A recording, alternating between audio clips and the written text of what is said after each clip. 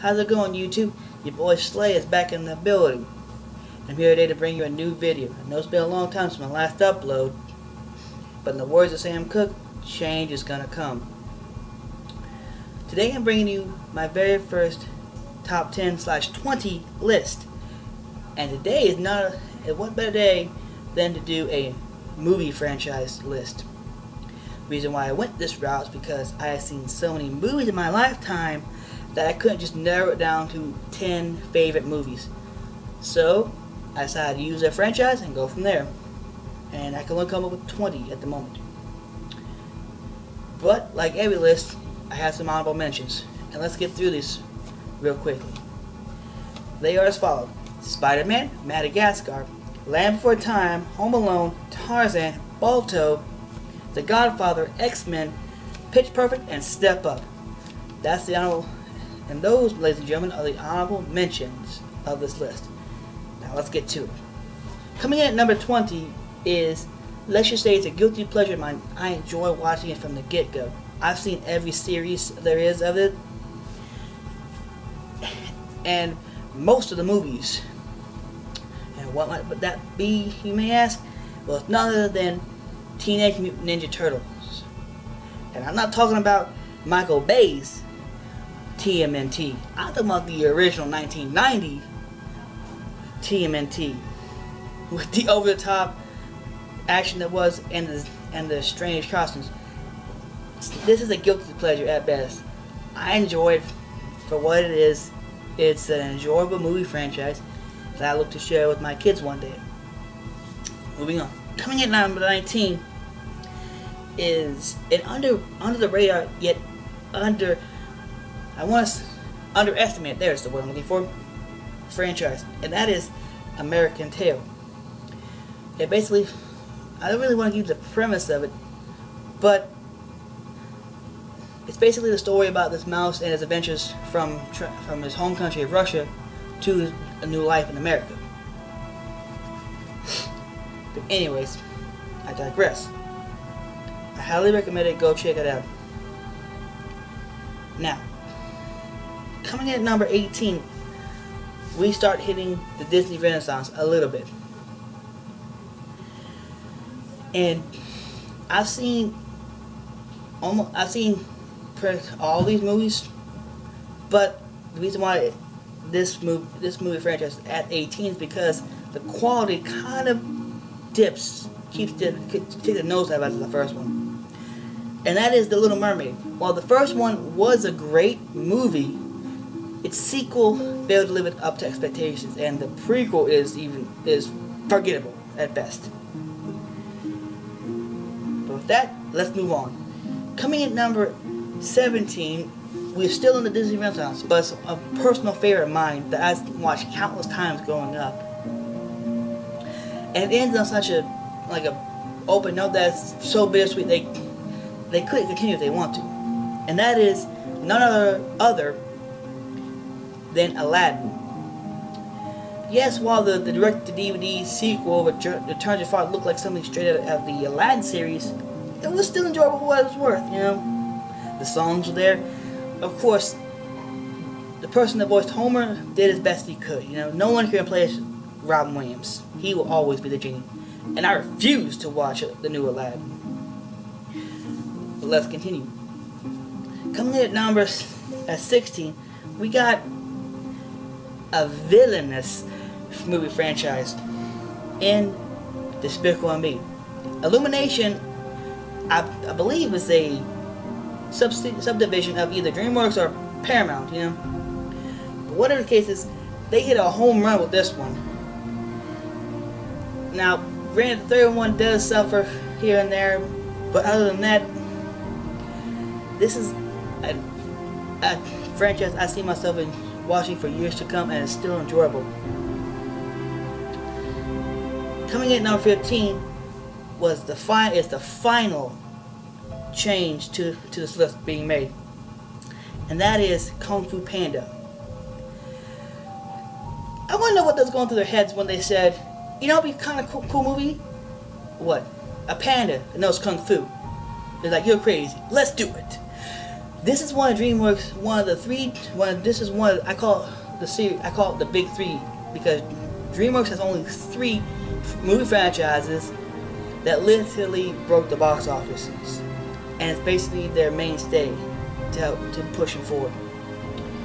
Kung Fu Panda, like I said, Panda loves Kung Fu, but there's so much heart behind it. It's a really enjoyable movie.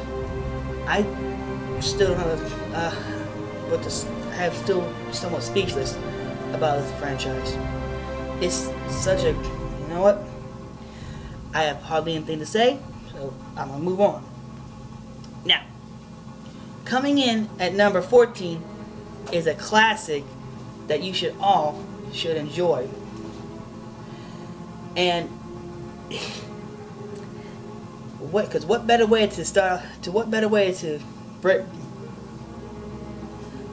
to break into this list than with time? Oh, and look at the time. It's back. It's time to go back to the future. Now, this is a sci-fi movie that's campy and that's somewhat campy but zany. The zaniness is really funny. You learn a little bit here and there about science, but in the end, it's all a lie. Just like that cake. But anyways, I can't wait to see if they make a 4th one. I hear they are. I'm going to go see it. It's a classic. What can I say? Now, coming in number 13, and rightfully so, is a series a franchise, let me rephrase, that I did not expect to be on this list or see. But when you're scrolling through TV one day, just lounging on with your old man, you're bound to watch something. And what can be at number 13? I'm glad you asked. It's none other than Rambo. That's right, Sylvester Stallone's Rambo is at number 13.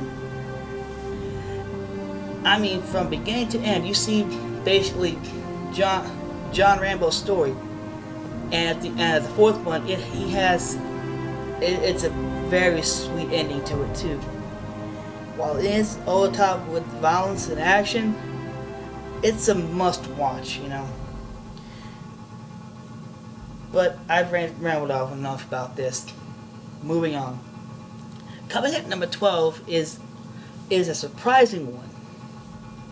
I did not expect this to be as good as it is. The first movie I've seen of it was a bit slow, but rather enjoyable. I was totally invested from Jump Street, and that is Planet of the Apes. And no, I'm not talking about Ronnie McDowell's version. I'm talking about Andy Serkis's Planet of the Apes with Caesar. In the words of Rome, Hail Caesar. Let me phrase, Hail Caesar. And just forget about that. Anyways, that was a lapse in judgment. Please forgive me. Now, Planet of the Apes is basically what more can you say from a basic movie that involves apes getting human-like intelligence? But it also shows what happens when a new kind of disease is forced upon the world. And it is just phenomenal. Now, granted, the third one could use some work, but it's still a rather enjoyable movie, you know? Because I've heard the director say that this is, well, rather, Caesar's like a Moses. But anyways, I like that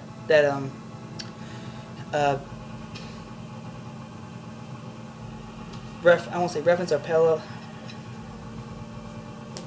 Anyways, let's move on. Now, this was a late entry on the list. I almost forgot about it. And this had shook up my whole list. Coming in at number 11 is none other than Steven Spielberg's, one of his highest grossing films and most memorable films, other than, I won't say E.T., and that is Jurassic Park. whenever I hear that music of Jurassic Park, it just fills me with so much nostalgia. It's not just nostalgia that does it. The story is what drives it, you know. I've seen all 5 movies so far. Excuse me. And I will continue to watch it. Now, granted, the third one could use some. Jurassic Park 3 could use some work, but I love the fact that it brought a new antagonist to the mix. But from phenomenal music to directing and casting, it is an amazing, well done franchise. Even the Jurassic Park, Jurassic World movies. But anyways, moving on. Now, we're halfway home, ladies and gentlemen. Now, coming in at number 10 is a personal one for me.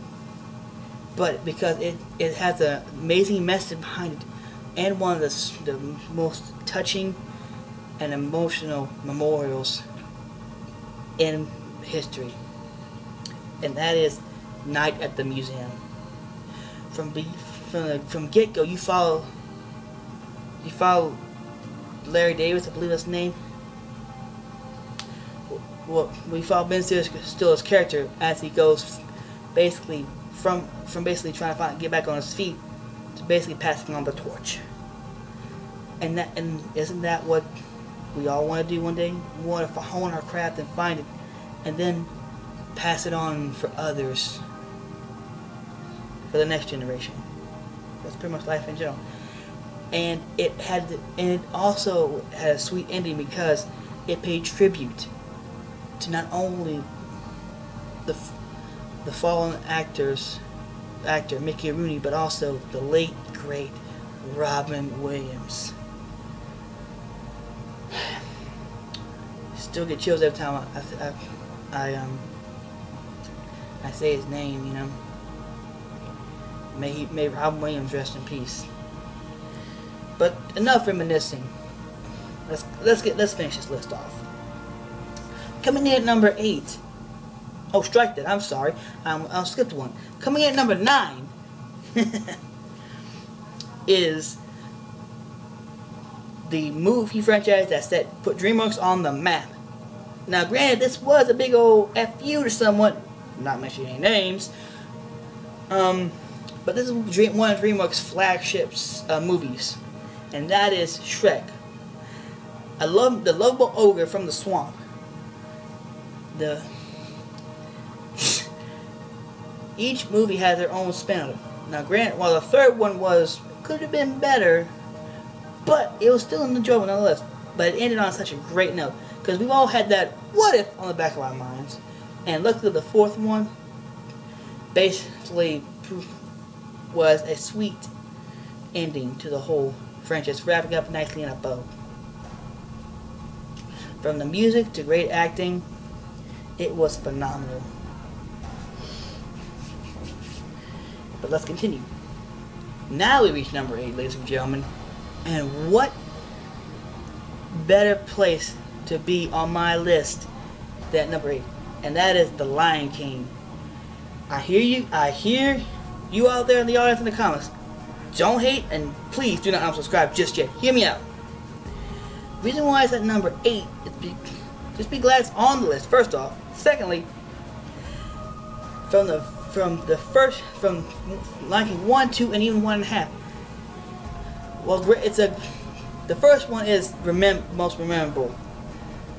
The most underrated one, I have to say, this is Simba's Pride.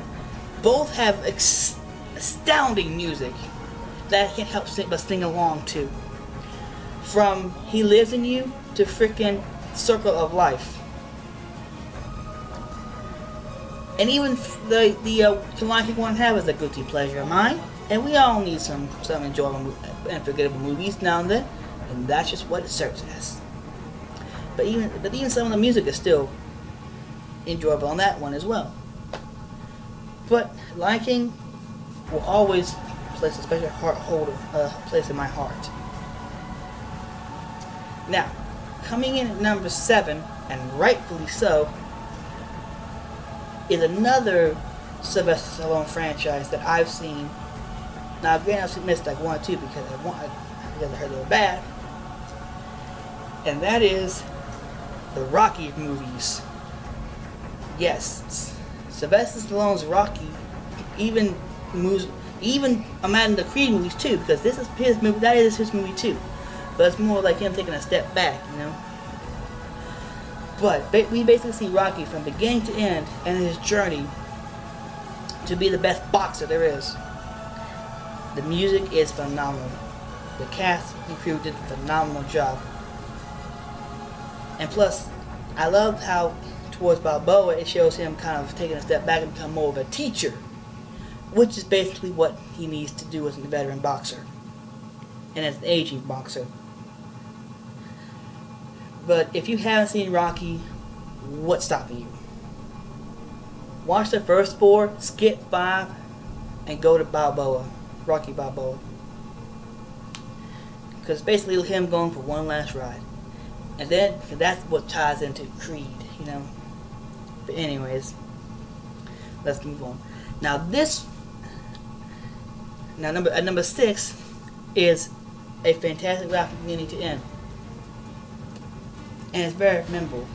This is one of, I want to say, Will Smith's finest work. And that is Men in Black.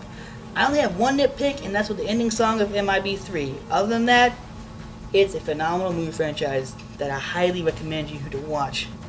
Basically, you follow Will Smith's character as Agent J. Yeah, Agent J. Going from a cop to basically an undercover secret agent to protect the world from an alien invasion. It writes itself. But it has fantastic music. The story is amazing. And from there you learn about what's going on behind the scenes, you know. And who better do the ending song than Will Smith himself, you know. It ended on such a sweet note for him to go out on a bang. Because this was Will Smith's franchise. But I don't want to gush it too much over, you know. But anyways, coming in now, we're in the home stretch, ladies and gentlemen. Now here's a top 5. Coming in at number 5. The reason why I put this here is because I've seen all 3 movies, but because growing up there was 2 camps you were in. You were either Harry Potter or Lord of the Rings. But little did I know there was a secret 3rd group that hid, it was just beneath the surface, and that was the Chronicles of Narnia. From The Lion, the Witch, and the Wardrobe to The Voyage of the Dawn Treader, it is a phenomenal movie. Filled with, it's not as grandiose as Lord of the Rings fantasy or magical as Harry Potter, but it's right in the middle, right where you want to be. The references are amazing. The music and cast have done a fantastic job with it, and it makes you feel like you're on this great adventure or like in peril, you know. But they always knew when to take a moment to let you catch your breath and enjoy the scenery within.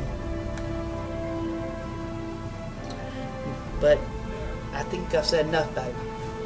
I need to move on. Ron. Here we are, ladies and gentlemen, number 4. And who else can take this spot?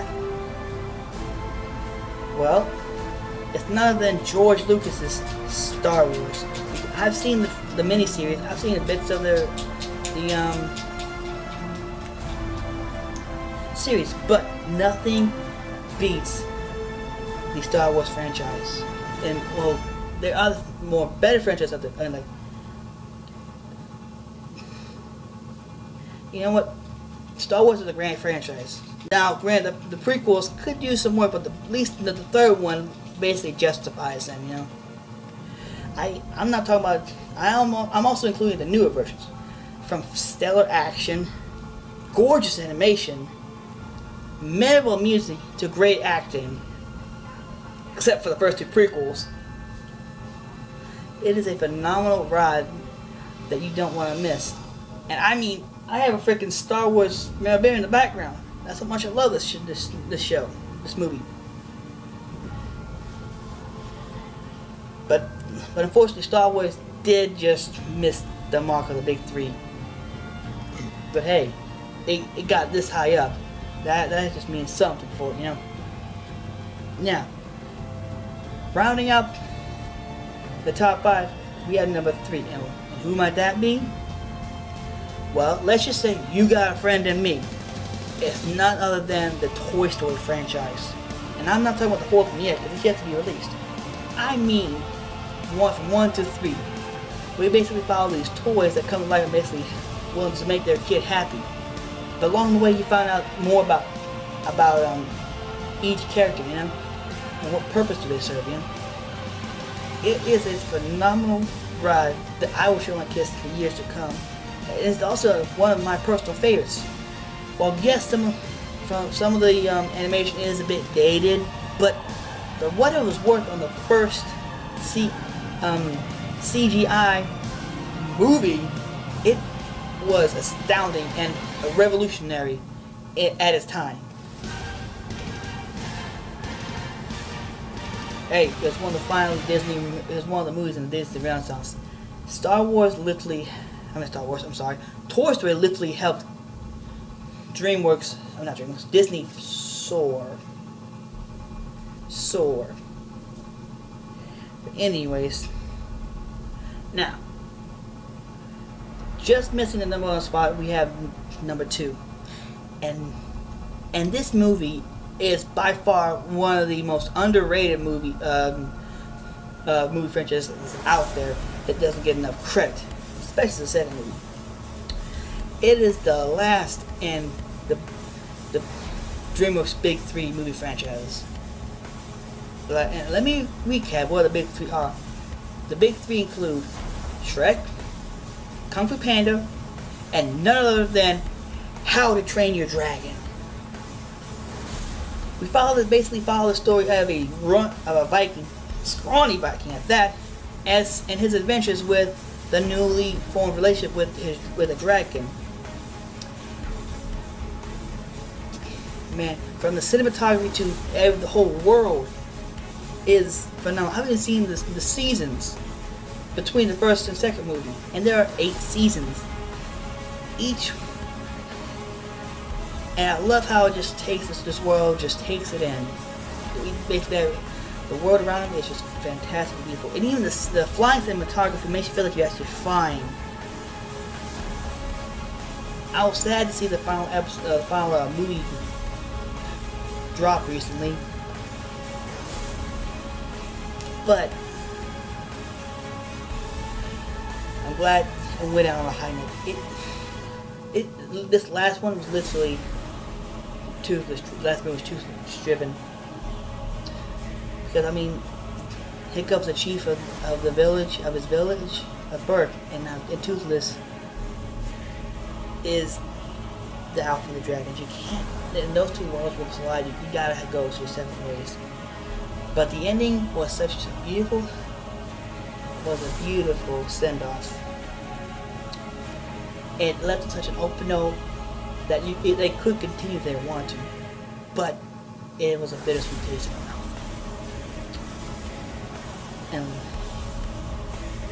And that's all I have to say as of right now. Now, we finally reached the pinnacle, ladies and gentlemen. What movie franchises could knock out How to Train Your Dragon? Such movie, critically acclaimed movies like How to Train Your Dragon, Lion King, and even Shrek. Well, ladies and gentlemen, that is none other than the Marvel Cinematic Universe. 11 years of movies, 11 years, and 22 movies. 23 counting if you want to add in Far From Home. But from Iron Man to Endgame, I can't think of a better franchise than Marvel Cinematic Universe. And it ended on such a perfect swan song that is Avengers Endgame.